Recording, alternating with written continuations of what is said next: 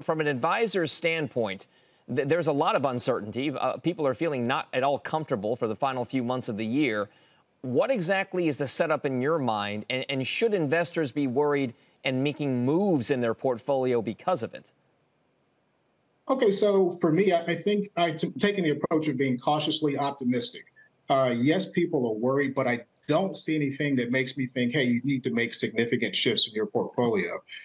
We're doing things differently now than, frankly, we've been unable to do for the last 10 or 15 years, and that's actually get some balance from the fixed income section of the portfolio. So we're making those shifts. We're rolling into more treasuries, more floating rate funds, so that portion of our client portfolios is actually getting them the 5% that we count on from a long-term perspective.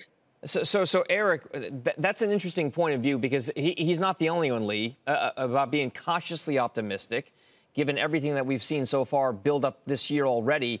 I wonder, is there a setup in your mind that maybe is too optimistic or not optimistic enough about the balance of the year? Yeah. Thanks, Dominic. Yeah, I think if, as we see a little bit this morning with the bond yields, you're seeing there is a concern that the numbers are going to come in stronger than expected, and that could lead to a sell-off in fixed income, and that would be, I think, a minor jolt to the markets, because right now the soft landing is the consensus, and we're seeing equities continue to act strong, and so if we see a hotter than expected number this morning, that view that the Fed is on a pause could change, and you could see more volatility hit the markets.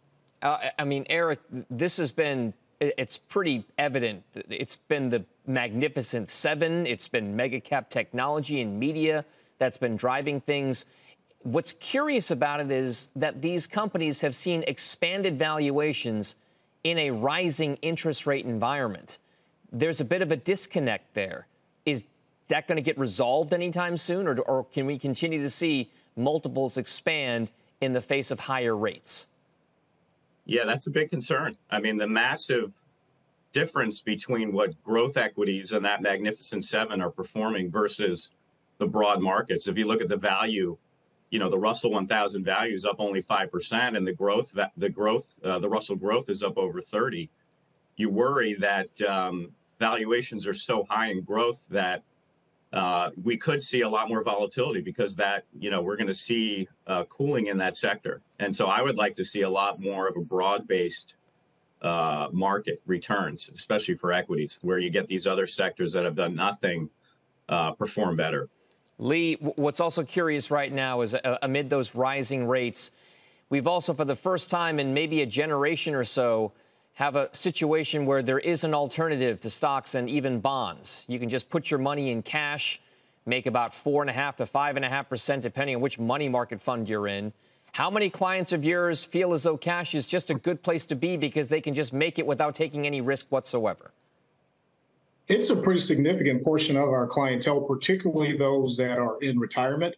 We work with some, clients that have significant accounts, and they're kind of going, we were forced into equities, again, for you say about a generation, but now they're looking at a situation where finally, after 15 or 20 years, with where inflation is currently, they can have safe money that is above the rate of inflation. So as long as we continue to see 3.3%, 3.2% year over year inflation, and they can continue to clip along at 4.5%, 5%, they're happy. It's a lot less stressful for them.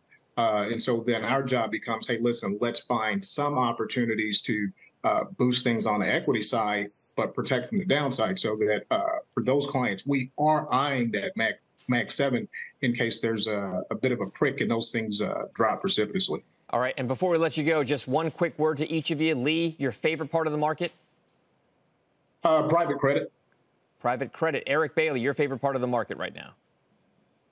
I see value in dividend equities. They're cheap. Valuations are cheap. These companies have strong balance sheets, and I think that's a good place to invest right now.